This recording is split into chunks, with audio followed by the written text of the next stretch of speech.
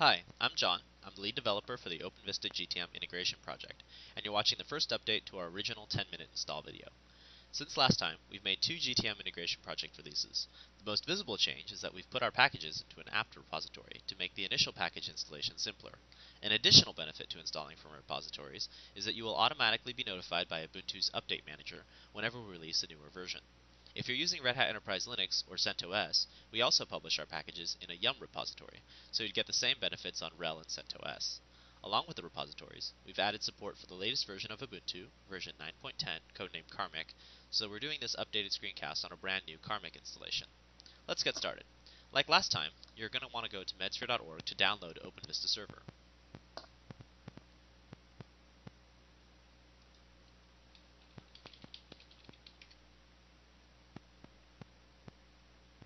From the home page, select OpenVista Server on the right, and then click on Download. If you're starting from scratch on GT.M, you're going to want to download OpenVista Server Routines and Globals for importing into a new GT.M database. In the interest of time, I've already downloaded this file, and by default, Firefox puts downloads in the Downloads directory under Places. So you'll see the zip file right here. While you're waiting for OpenVista Server to download, go back to medsphere.org, click on GT.M Integration, and click on Download.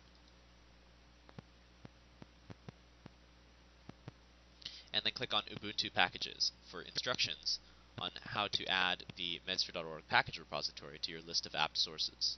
The first thing you're going to want to do is add this repository's signing key to the list of trusted keys on the system. This ensures that the packages we download and install later will be actually coming from this repository. So go to Applications, Accessories, Terminal,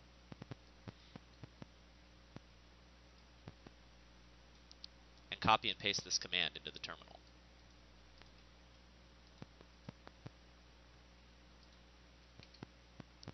The next thing we're going to want to do is we're going to want to add these two apt lines into your etc apt sources.list file. You can edit the file manually, or you can go to System, Administration, Software Sources,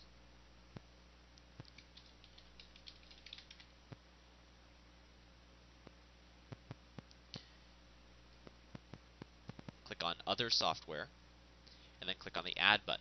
Then copy the apt lines one by one into the dialog.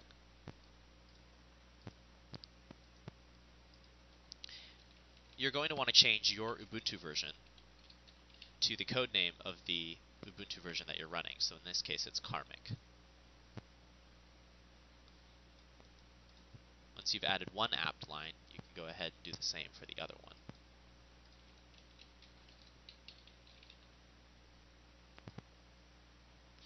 Once you're done, click Close, and you'll be prompted to reload the sources list, the list of software available for the system. Go ahead and click Reload now, and that will save us from having to run sudo apt-get update later.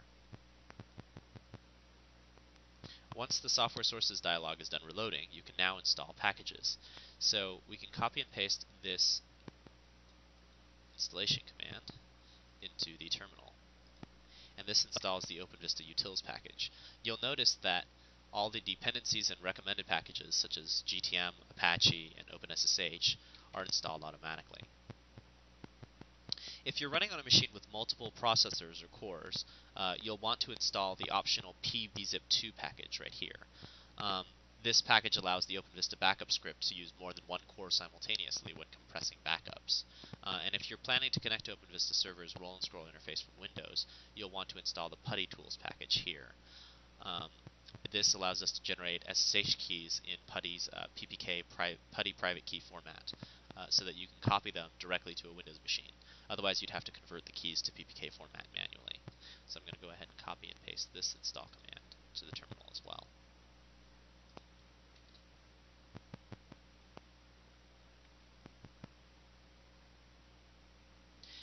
Now that the package installation is complete, we can close Firefox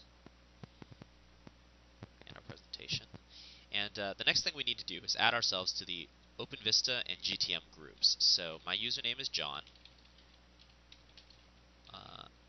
So the command is sudo add user John GTM and sudo add user Jon OpenVista. You'll notice that I'm already a member of these two groups, and I've already added myself to the groups ahead of time, because to make the group membership take effect, you need to log out and back in again, and that would disrupt the screencast. So once your OpenVista server download is complete, you can go and log out by clicking up here in the top right corner, selecting log out, and then log back in to resume the screencast. The next thing we need to do is create a new OpenVista instance, and you can do this with the ov instance add command. The ov instance add command must be run as root, so ov instance add, and the command takes a single argument, and that's the name of the new instance. OpenVista server comes pre-configured for the instance name of open, so that's what we're going to use here.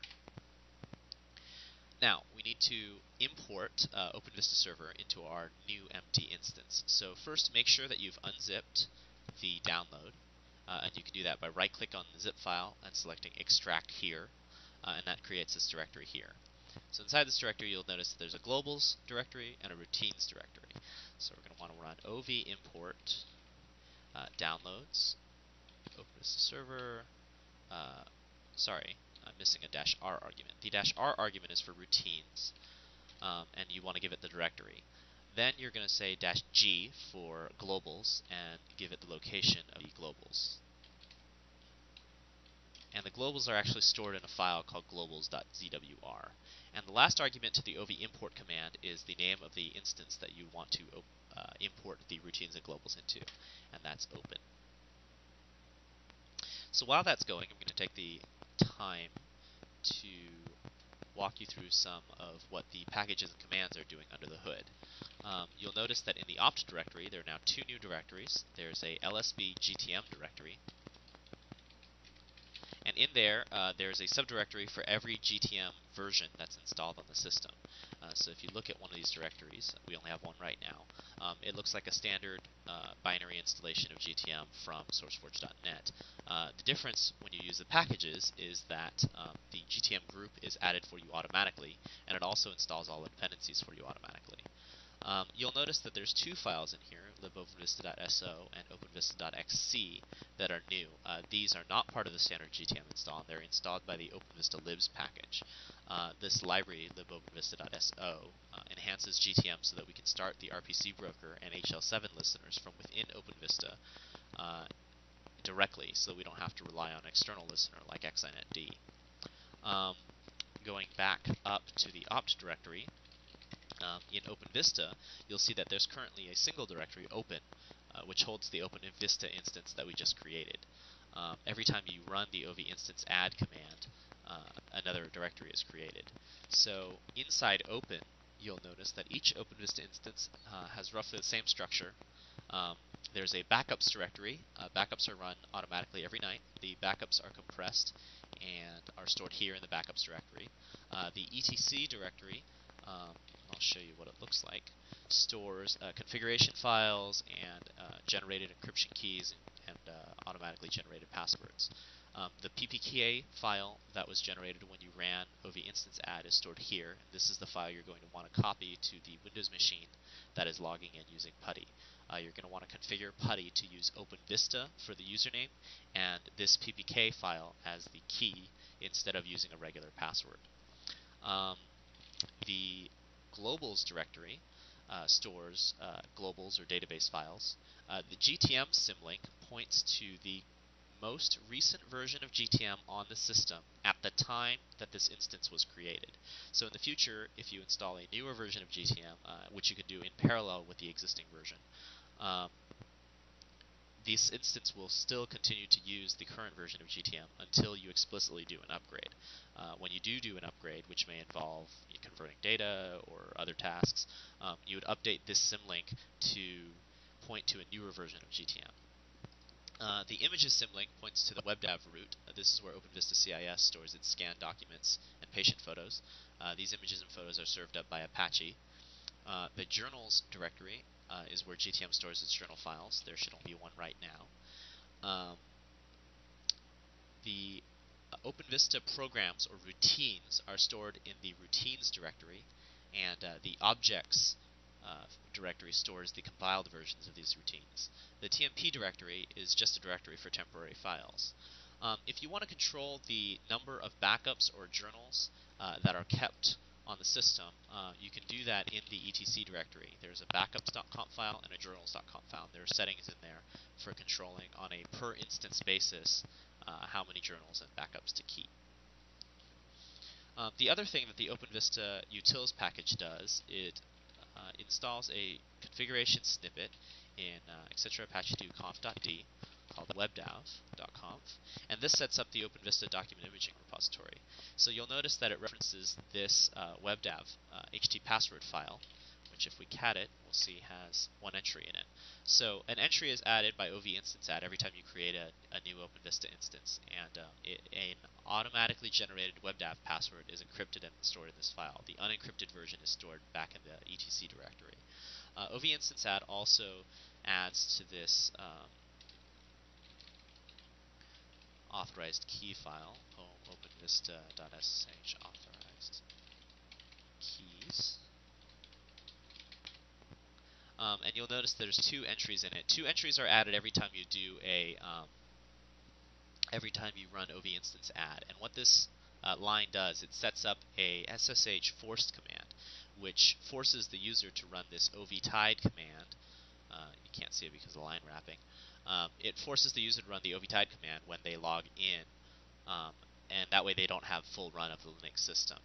The command locks the user into OpenVista so they don't have access to anything else. Initially, they'll be forced to log in to Vista, and when they're done, they'll be disconnected from the system. So, now that OpenVista Server is loaded, we just need to configure a few things. So, enter the instance as an administrator by typing OpenVista, and we're going to give it the argument open. And we're going to launch FileMan by typing d p up caret or hat di. The identity you can just use mansys or system manager for now. You're going to select 1 for enter or edit file entries, and you're going to want to edit the taskman site parameters file. You can go ahead and edit all the entries. And then here you're going to want to enter 2 question marks, and this will give us some contextual help. Here is the current entry in this file, and here is the correct entry for this system. So you basically need to rename the existing configuration entry to the correct entry for this system. This system's host name is Ubuntu, so that's why it's different. So you can get out of there by typing in up caret and then push enter here to get back to the select option prompt. At this point we need to configure one more file. So select 1 for enter and edit, and we want the imaging site parameters file. Here you're only going to want to edit 2 fields, the net username field and the net password field, and then hit enter. So select imaging parameters name, you're going to question again. There's only one software service. The net username is going to be the name of the instance, so in this case it's open. And the net password is going to be the contents of that ht password file that I showed you earlier. So opt, OpenVista, open, etc, and you're going to need to cat this file as root.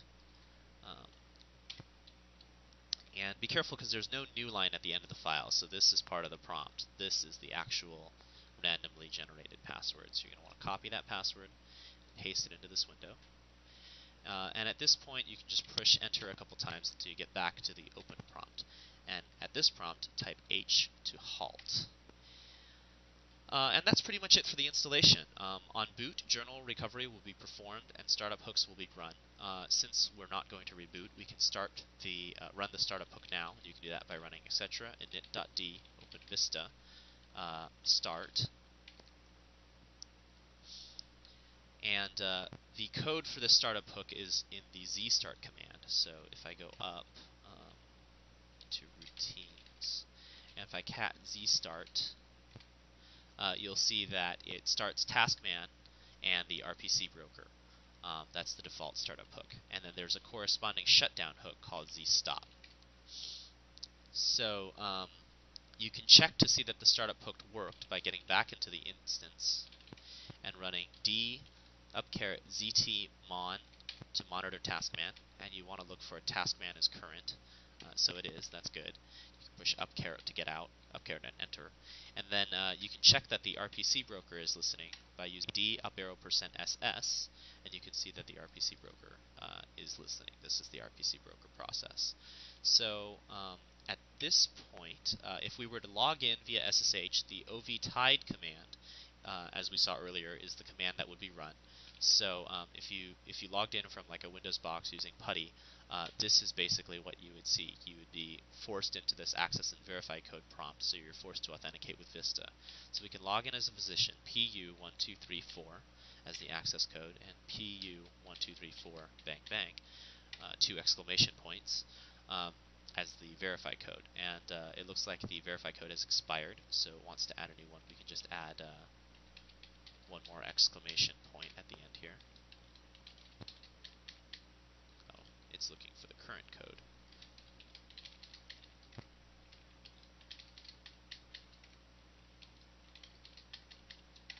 Okay, so I've changed my verify code, and you'll see that the physician is logged in at the text prompt, the roll and scroll prompt. So if I just push enter here, it will say if I want to halt or log out, and I say yes. And since I ran ovtide myself, I'm dropped back to the Linux prompt, but if you were connecting from an external machine, the force command, basically once it's done running, the user will be disconnected. We can also test the connection with CIS. So I've already installed CIS here, and on Linux you run it with Mono.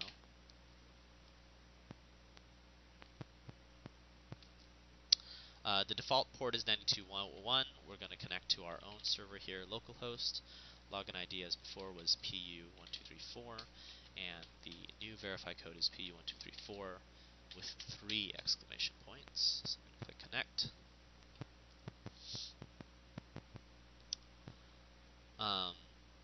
So you can see the patient list here. We can just pick a sample patient. I don't think there are any patient photos right now, but we can probably add one. Under pictures, upload a photo of me. You'll see that that's added. So that works. And I think at this point we're all done. We've connected with CIS. We know what it looks like to connect with SSH. Backups will be run automatically every night.